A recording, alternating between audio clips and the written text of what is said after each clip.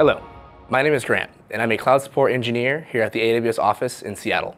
Today, I'll show you how to reference a resource that's in another AWS CloudFormation stack during template creation. Let's get started.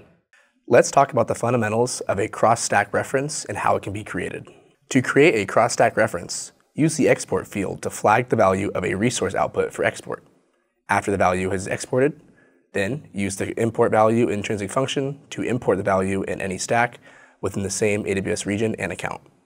Keep in mind that the AWS CloudFormation identifies exported values by the name specified in the template, so these names must be unique to your AWS region and account.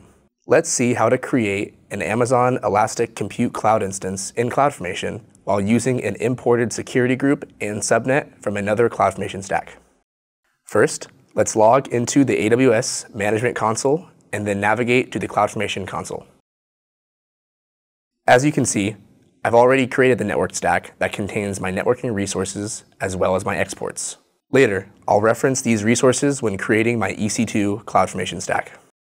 When I select the network stack, I can see the stack's outputs by choosing the Outputs button. As you can see, my stack is configured to output these three values.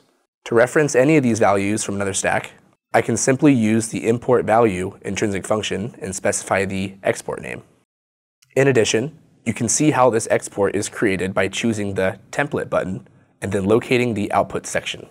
Based on the previous page, the public subnet represents the key, the value represents the value that I desire to export, and the export field represents the export name that I'll directly specify in my other CloudFormation stack.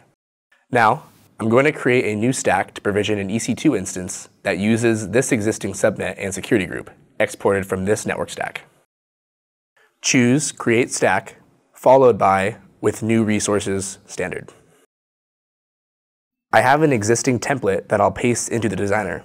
However, you can choose to upload a template file or specify an Amazon Simple Storage Service URL. After selecting Create Template in Designer, select the middle option to create the template in the designer. After entering the design console, select the Template option in the bottom left-hand corner.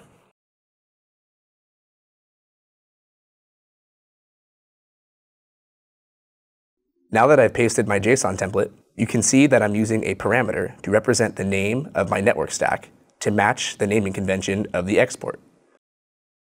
Within the resource configuration for this EC2 instance, I'm configuring the group set that represents the security group ID as well as the subnet ID to use values from the other stack.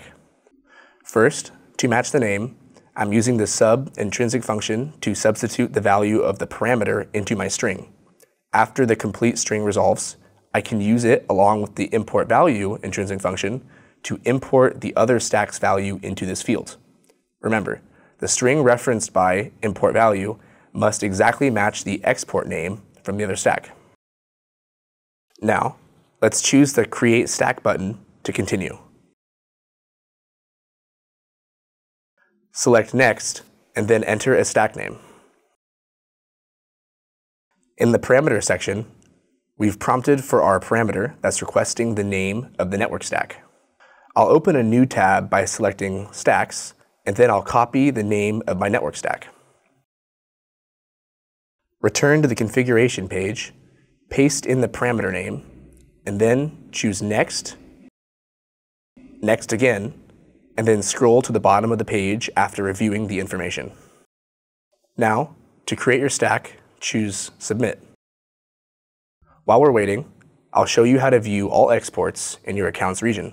Select the Menu button, followed by Exports, and then you can see all the exported names that are available as well as their associated value and originating stack. Remember, these export names must be unique per account per region, and they must match the name passed to the import value intrinsic function. Now, let's return to the previous page and check on our CloudFormation stack.